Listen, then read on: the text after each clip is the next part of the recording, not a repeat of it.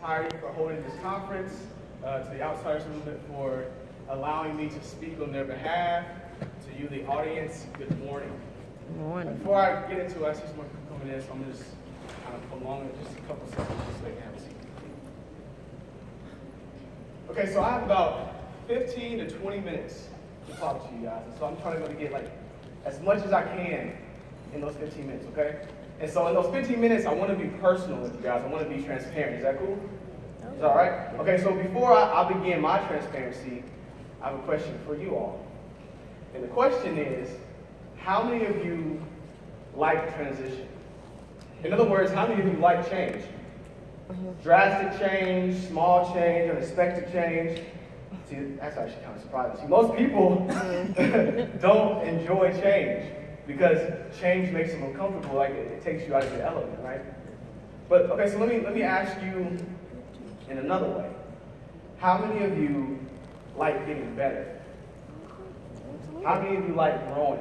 Whether that be in your career, in your education, in your relationships at home, personally, how many of you enjoy improvement? Now see, the funny thing about that is, both of those questions are actually one and the same. See, we tend to want to grow without wanting to change. We tend to want to reach that next step without having to adapt. We want to reach life's new enhancements without embracing the transitions in which is required to do so. It's kind of like we want to learn how to swim without getting in the pool.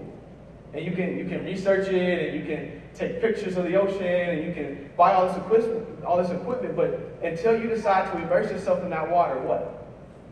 You will never know how to truly swim, right?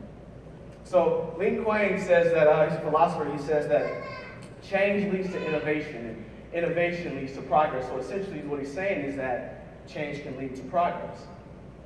And so change is another word for transition, which is exactly what the Outsiders Movement has done from being just a radio show. So I thought about it. You know, what is change? What does change truly mean? See, I don't know about you, but I'm a man of definition. And I believe that anything you do in life, anything at all, requires the right definition. Because how you define your life will be the outcome of such life, right? So, you know, I looked it up. What's the definition of change? What's the definition of transition? I'm going to read it to you.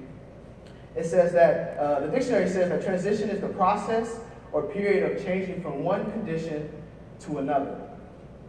Now watch this. A synonym for transition is transformation. Everybody say transformation. Transformation. One more time. Transformation. Okay, keep that word transformation, we will come back to it. But to give you an example of transitioning, how many of you remember when you were a little kid? And I did this all the time, especially towards the high schoolers and the